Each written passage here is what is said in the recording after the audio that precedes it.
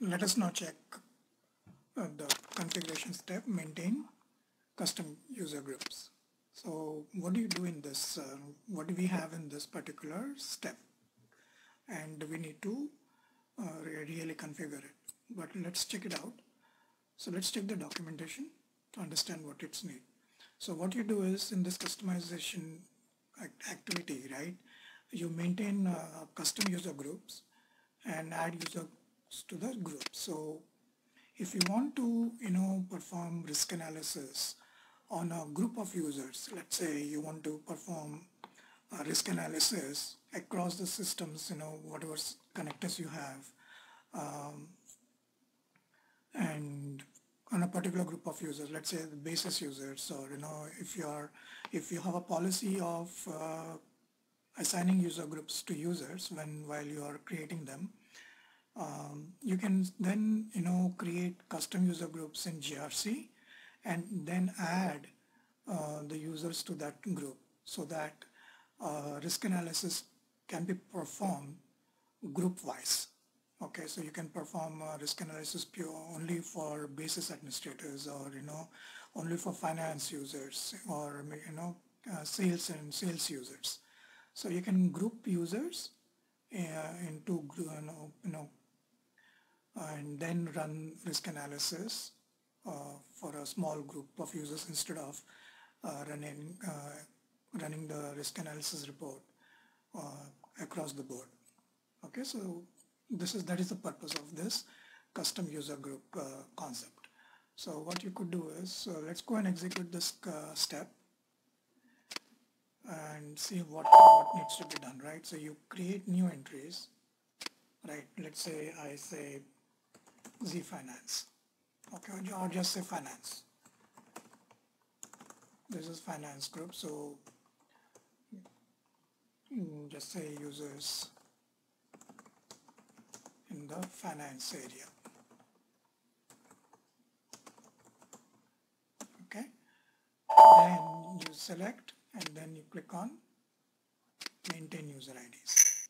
Okay, user ID for the custom group.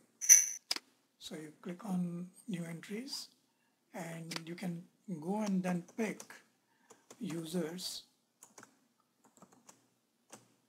that belong to the finance group, right? So you pick the users across the systems which are part of your connector group. So let's say I have ECC, right? Let's say I pick another one, let's say pick another one, say, okay. So you can pick user IDs that you're seeing here are basically coming from the systems that are in your connector group. So we have a ECC system and we have a S4 system in our connector group. That's why we have this. We get the list, okay? When you search for a user, you get it from all the systems that are in your connector group. Click on save. It may prompt you to create a transport request and just say SP. I'm just giving a transport request number, okay, description. Okay, I'll just say custom group. All right. Now you can go back and then if you want to create another group, let's say basis, okay. So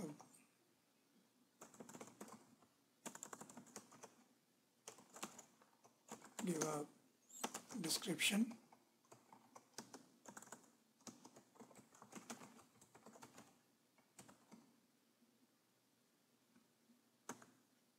Okay, then you can go and add the users part of this group. So I can go and add and say, okay, so like that, you can go and add the users for the custom groups. Okay, I'm going to delete this.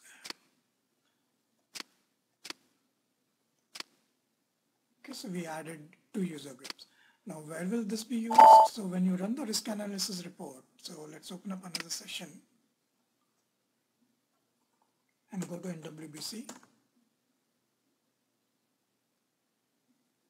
and go to access management, and when you try to, when you execute the risk analysis report, you see this field here.